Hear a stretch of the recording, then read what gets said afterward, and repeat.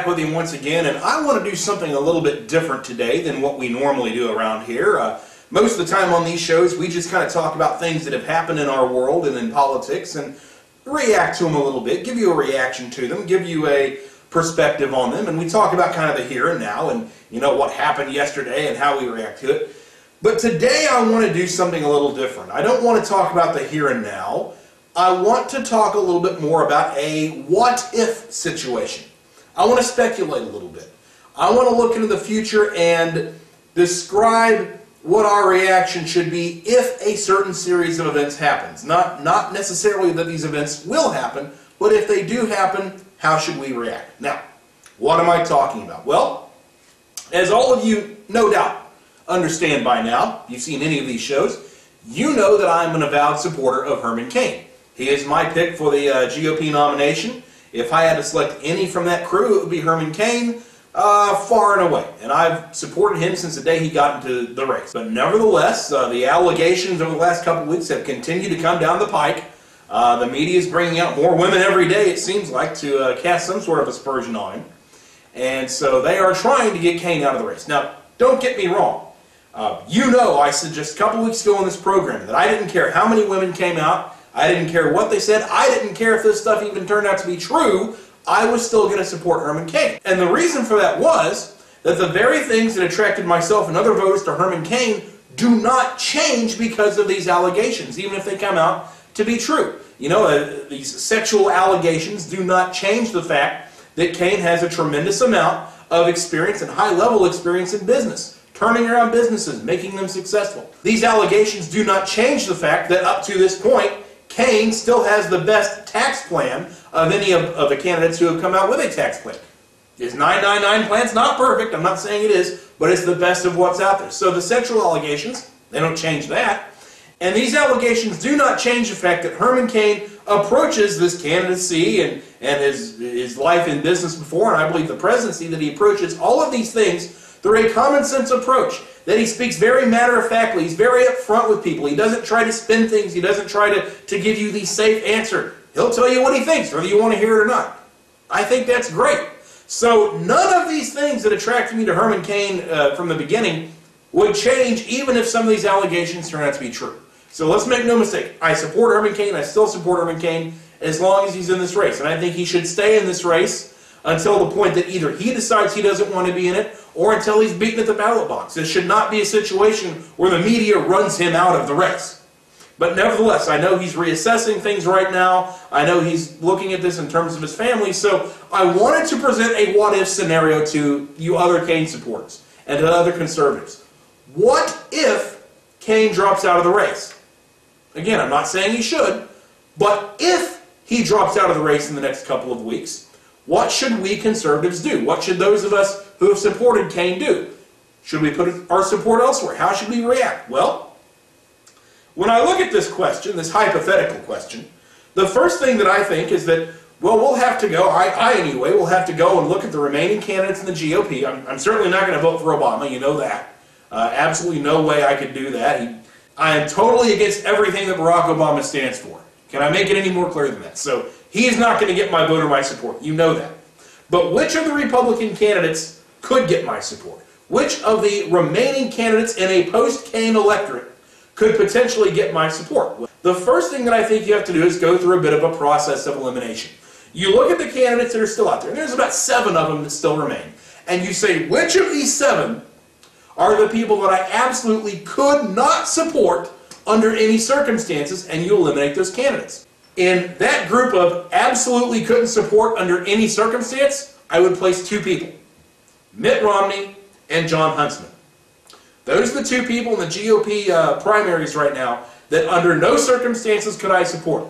So I have to eliminate them from my consideration. Why couldn't I support Mitt Romney? Well, it's pretty obvious. He's flip-flopped on every issue known to man. If you look at his career, he's never been a staunch conservative. You can call him a moderate, but even that's being a little charitable. And of course, he had Romney Care in Massachusetts. And make no mistake, Romney has never apologized for Romney Care. He's never backed down off of Romney Care. And he's never abandoned the idea of government involvement in health care. I know he's gone so far as to try and say, well, Obama did something differently and it shouldn't be done at the federal level, it should be done at the state level. But make no mistake, those smoke screens are trying to obscure the point that Romney has not thrown out the idea of government involvement in healthcare. In fact, earlier this week on Fox News, an interview with Bret Baier, Romney essentially doubled down on Romneycare. He said, and I'm quoting from his interview, quoting from Romney here, "I'm standing by what I did in Massachusetts. I'm not trying to dust it aside. I'm absolutely firm that it was the right thing for our state. I'll defend that, and I understand it has political implications, and if it keeps me from winning a primary, so be it." Wow. So Romney doubles down on what he did in Massachusetts. He's not apologized for Romneycare. He's not abandoned the idea of government-controlled health care. He just wants to do it a little bit differently than Barack Obama. Maybe he doesn't want to do it at the federal level. Maybe he does. I don't know. But in any case, Romney does not realize that the conservatives and the Republicans and the American people, quite frankly, are not objecting to Obamacare just because of that particular form of health care. We have rejected the very idea of government involvement in health care in any way, shape, or form. Romney is not with us on that. Therefore, Romney is the enemy. Romney is a moderate. Romney might as well be a Democrat as far as I'm concerned. Is a son of a jackass. He's a lover of chickens. He has a one-track mind the same way a hog does at supper time or slop time. Well, yeah, there's that too. So Romney is absolutely off my list. John Huntsman, I mentioned his name as someone I couldn't support. I'm not going to spend a lot of time on John Huntsman because frankly he's not terribly relevant right now. I don't even know why he's still in the race, but if you go back to his debate performances, you can see he is disgustingly moderate on a number of issues. He does believe in the idea of a federal government. He does believe in a safety net for this country. So, no, I can't support him. But you know something? And I hate to potentially give my enemies ideas. I'm hesitant to say this, but if John Huntsman truly wanted to become president, if he truly wants to become president at some point in his life, you know what he could do? And I don't want him to do this because it could be trouble for us in the Republican Party. But if John Huntsman truly wanted to be president, his best bet would be to drop out of this campaign, leave the Republican Party, become a Democrat, and then in 2016 try to run as a Democrat against the incumbent Republican that's going to win in 2012. Now, some of you are laughing and you think I'm nuts and whatever else, but think about that. In that scenario, John Huntsman could portray himself as a common sense Democrat or a moderate Democrat, or could link himself back to, you know, kind of the Truman Democrats and that kind of thing, even the Clintonian Democrats, as much as I don't like them.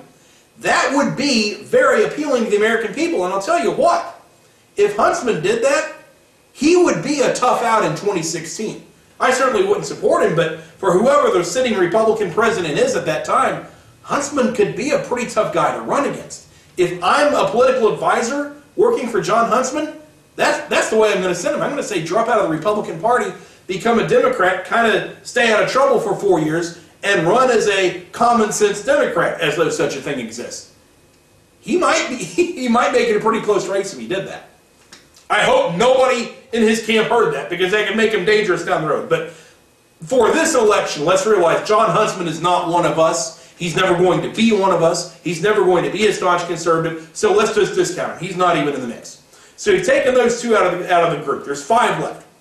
Well, there's one of those 5 that I almost put in that can't support him under any circumstances group. There's one amongst that 5 that I almost eliminated, but not quite. And that one is Ron Paul.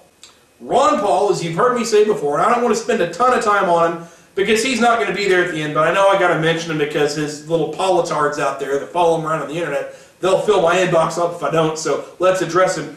Ron Paul is pretty good on the domestic issues. I agree with a lot of what he says. Social issues, he's not so good, but I could tolerate him if push came to shove. But foreign policy, he's abysmal. Foreign policy, Ron Paul will get us killed. So I almost come to the point of saying I can't support Ron Paul under any circumstances. I fear for what would happen to our nation overseas and with people trying to do things in our country in terms of terrorism and invasion and that kind of thing, I fear what might happen if Ron Paul came about. I hate to say it, but I would almost say that I'm more comfortable with Barack Obama's foreign policy than I would be Ron Paul's. And you have no idea how sickening it is for me to say that. And don't get me wrong, I'm against the Obama foreign policy. I don't think he's done nearly enough to project American dominance abroad and to project American culture abroad and American values. He's done a horrible job at that. But at the same time, Osama bin Laden was executed on his watch. Muammar Gaddafi was executed on his watch. Those are a couple of positive things. Now, they happened because Obama parlayed and continued on the George W. Bush foreign policy, which was smart for him to do. It was the safest thing he could have done for the American people. He'll never admit it. But you have to give the Bush foreign policy credit for bin Laden and Gaddafi being killed. But there again, it did happen under Obama's watch. So frankly, looking at Obama's foreign policy, as much as I disagree with it, and looking at Paul's foreign policy, or the lack thereof, I'm actually more comfortable with Obama's. I hate to say that. But that lets you know the uphill climb Ron Paul would have with conservatives like me. I'm not willing to throw him all the way out of the campaign yet, but I'm really going to have to think it through if he's in there towards the end. So, we eliminate Romney and Huntsman because there's no way I can support him. We sort of eliminate Ron Paul because he scares the hell out of me. That leaves us with 4 people. That leaves us with Michelle Bachmann, Rick Santorum, Rick Perry, Newt Gingrich. Now, of those, Gingrich is the front runner among the 4 right now. Perry is hanging in there. Bachmann and Santorum are way back but are sticking in. However, despite all of the polls and conventionalism and all that, I would say with those 4 candidates, and don't get me wrong, I have issues with every one of the 4 on some level, but with those 4 candidates, if the nomination ends up going to one of those 4, at the end of the day, I could support him, I could campaign for him, and I could eagerly support them against Barack Obama.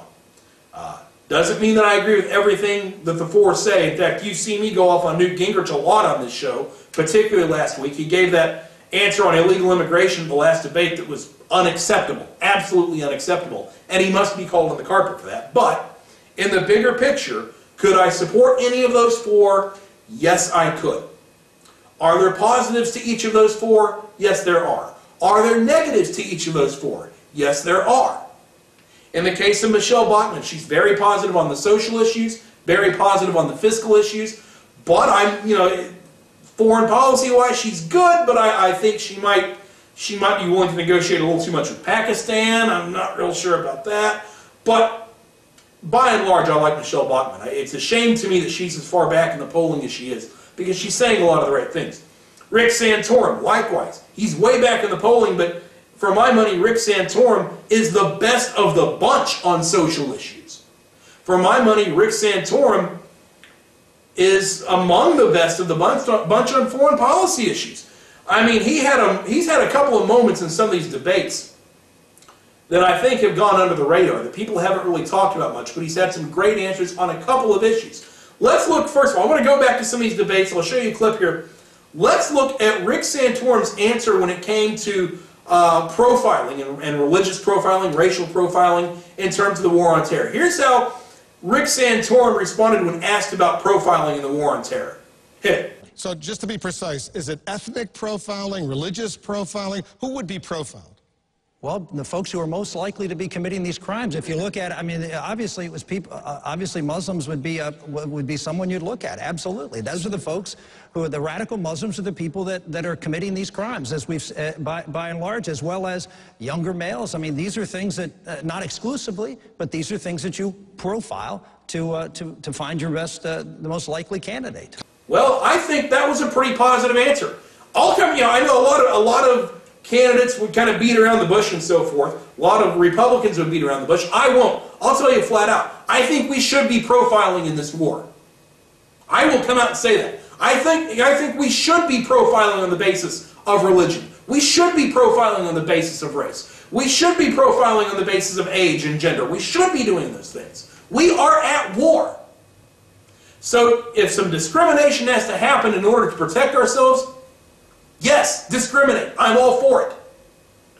So I like Rick Santorum's answer on that.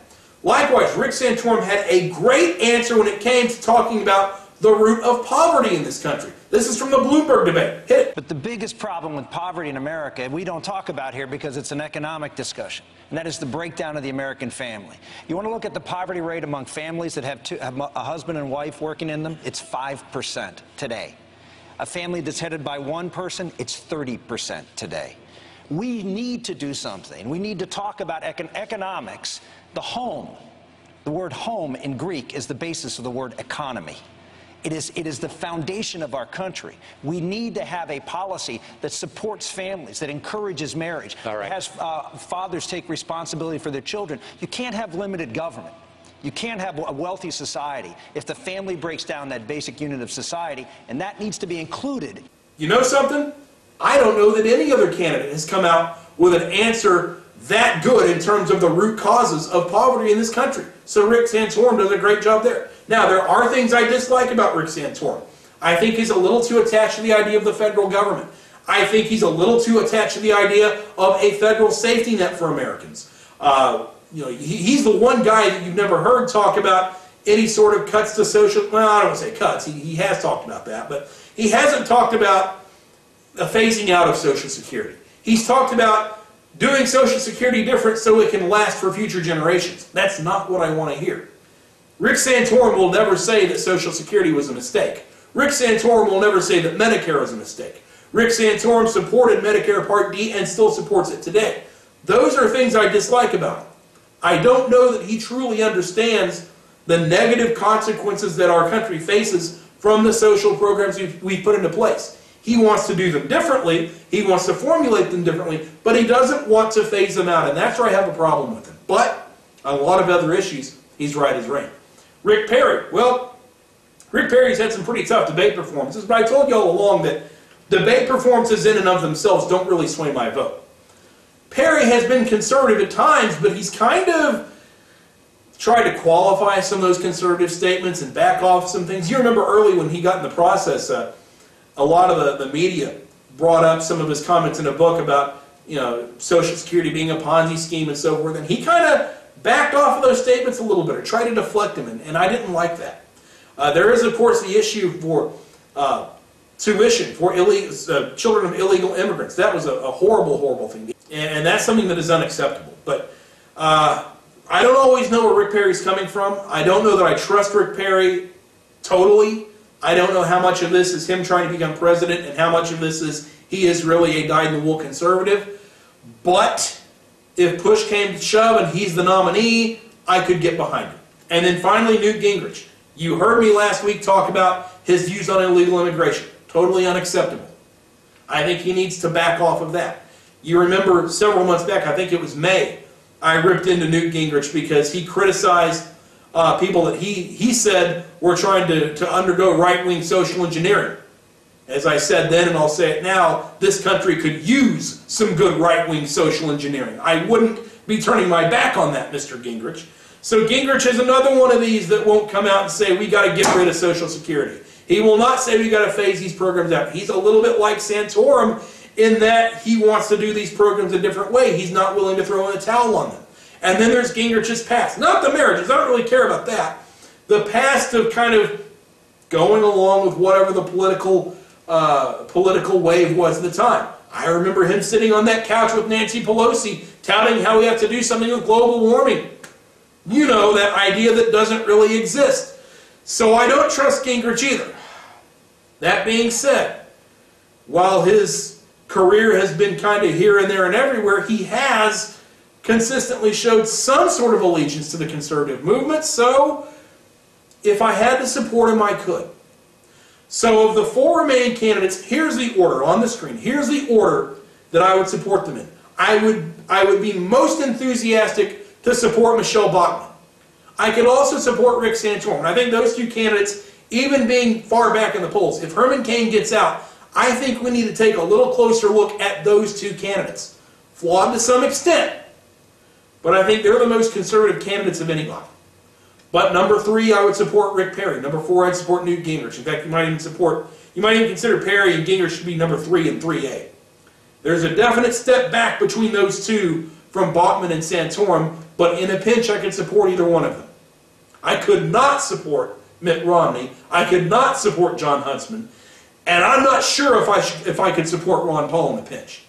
But the four that would remain in a post-Cain electorate, if we get to that point, the four that would remain that we could consider potential candidates are Michelle Bachmann, Rick Santorum, Rick Perry, Newt Gingrich, in that order.